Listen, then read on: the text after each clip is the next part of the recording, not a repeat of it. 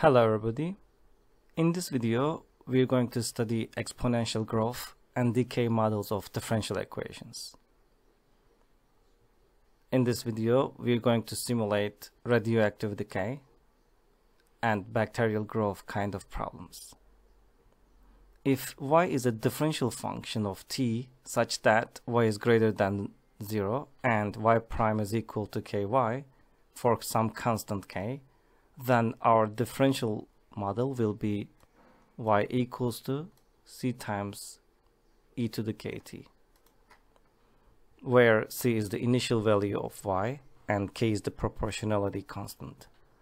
Exponential growth occurs when k is greater than 0, and if k is less than 0, then exponential decay occurs. Let's continue on the real examples. A slow economy caused a company's annual revenue to drop from $530,000 in 2008 and $386,000 in 2010. If the revenue is following an exponential pattern of decline, what is the expected revenue in 2012? Let's follow up this plan. First, we're going to list out the given data points. So we know that at data point 0, the revenue is $530,000.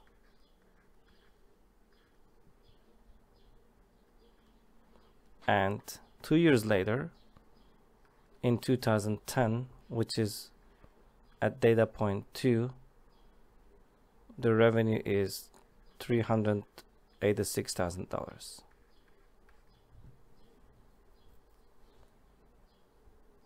And t is here equal to 0, 2008, here 2, 2010, and we would like to know the expected revenue in 2012.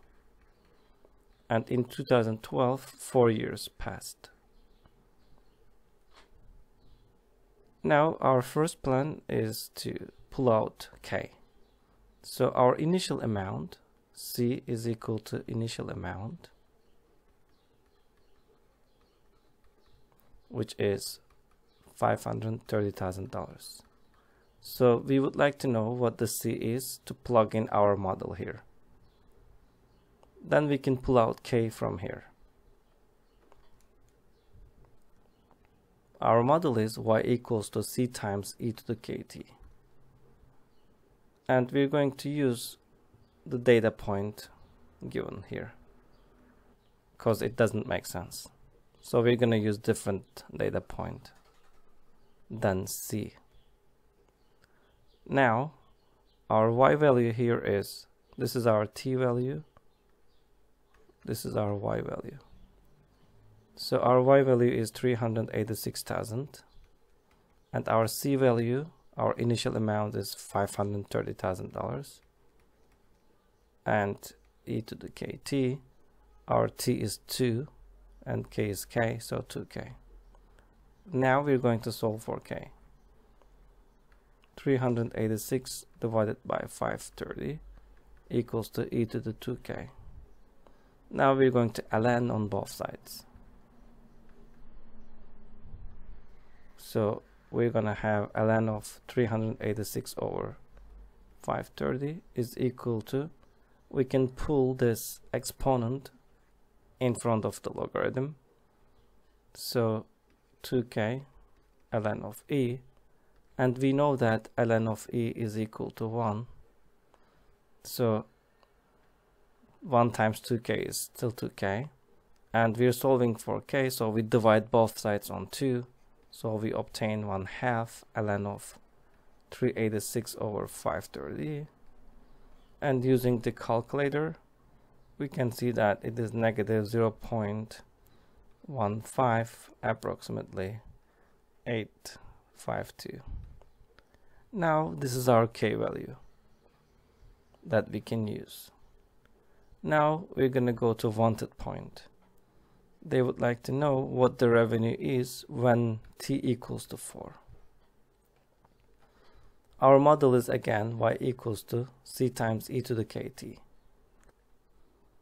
Here we are solving for y. So y is equal to, our C value is still $530,000. And we found our K value, which is negative 0.15852. And our T value is 4. Because when T equals to 4, what is the expected revenue? Here, that's the calculator's job. And if you plug everything into calculator, you're going to obtain $281,000. So that's the expected revenue for 2012. Example 2. Suppose a population of insects increases according to the law of exponential growth. There were 130 insects after the 3rd day of the experiment and 380 insects after the 7th day. Approximately how many insects were in the original population? So in this question, we were asked the C value, the initial amount value. Let's list out the given data points. We were given that on the 3rd day, which is 3, we have 130 insects, and on the 7th day we have 380 insects. So these are our T values and these are our Y values. Now we need our K value. So for the K value, we're going to create 2 equations given data points and solve for K. For the equation 1, our model is always y equals to c times e to the kt. For equation 2, we're gonna use the same model. Let's do that. So 130 equals to c times e to the 3k, and 380 is equal to c times e to the 7k. In one of the equation, we're going to solve for c implicitly and plug in into other equation. So here, if we solve for c, we're gonna obtain c is equal to e to the 3k divided by 130. So now we know our c value. Let's rewrite this better. So our c value is equal to 130 e to the negative 3k. Now we can use this c value into second equation. So here we're going to obtain 380 equals to 130 times e to the negative 3k to the 7k. And using the exponential laws, we can merge this. So we're going to obtain 380 equals to 130 e to the 4k. So we're adding the exponents. Here we're solving for k, so we divide both sides on 130 e to the 4k. Now we're going to ln on both sides. So what we obtain is ln of 380 over 130 equals to, we can bring the power in front of ln, and we know that ln of e is equal to 1, and 1 times anything is itself. So, and if we divide both sides on 4, we obtain k is equal to 1/4 ln of 380 over 130.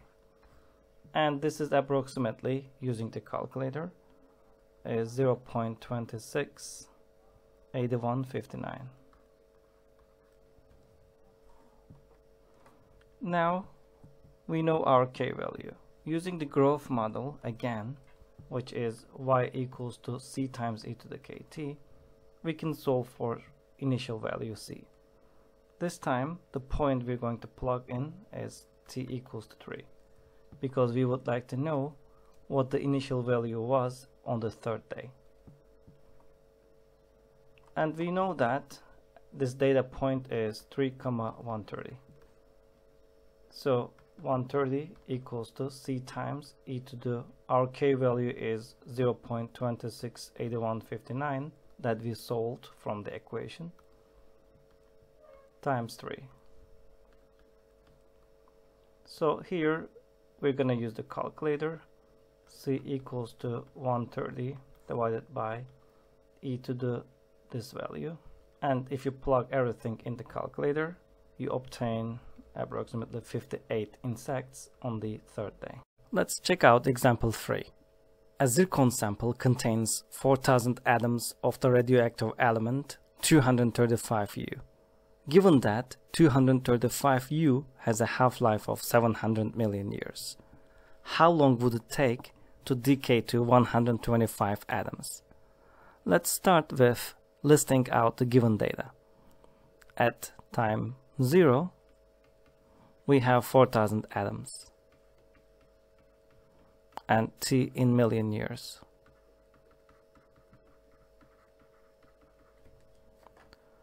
And we would like to know at what value of time we're gonna have 125 atoms. So we're going to solve for this decay. Our model is y equals to c times e to the kt. Now we're going to plug this data point into our differential model. So 125 equals to, our c value is 4000, that's our initial amount, and here the key is given half-life. Whenever you're given half-life, your e to the kt value turns into 1/2 times t over the half-life. You can either memorize this information or you can derive from the scratch, which is going to take a few minutes. Now we're given half-life, so we're going to plug in 1/2 t over 700 because our half-life is given 700. Now we're going to solve for t. The rest is just algebra, arithmetics. So we're going to divide both sides on 4000 at our first step. So that cancels.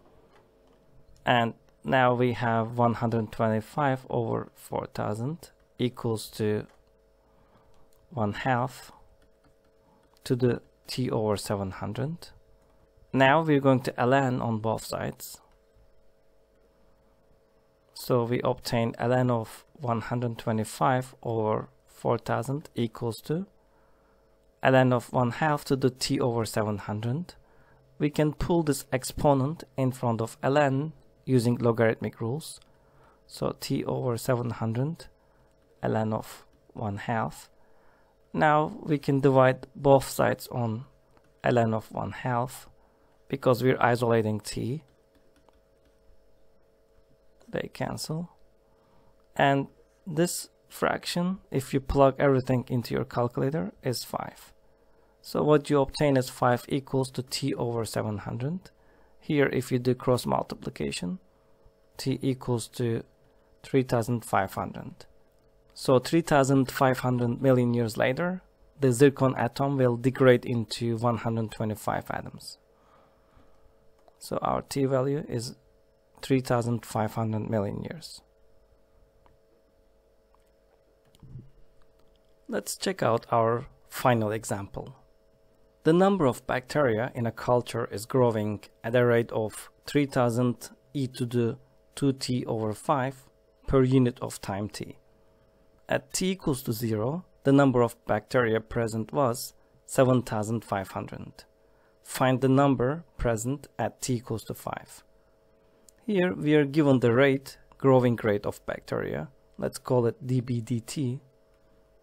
So the bacteria over dt is given as 3000 e to the 2t over 5. Here we can model the function and then plug t value 5. So if we multiply both sides on dt, we obtain dB equals to 3000 e to the 2t over 5 dt. Now we can integrate on both sides. This is like separable equations. Antiderivative of this is 1 with respect to dB is just b. And if we integrate this, we obtain 3000 e to the 2t over 5 times 5 over 2 using the antiderivative rules. Now, this is our function. So our function is 7500. If you multiply 3000 by 5 over 2, e to the 2t over 5. So this is our function model. Now we can plug in t value of 5 to see what the value of the number at t value 5. So b of 5 is equal to 7500 e to the 2 times 5 over 5. So if you plug everything into your calculator, you obtain 55,417.92, which is, rounding up, 55,418. So we have this many bacteria at time t. So exponential growth and decay models of differential equations require this model y equals to c times e to the kt. According to context, you're going to be solving either for c, initial amount, or t, the time. And you need to pull up k value using the given data. And if you're solving for atom questions, you need to take into consideration of the half-life formula. Thank you for watching. I hope this video helped.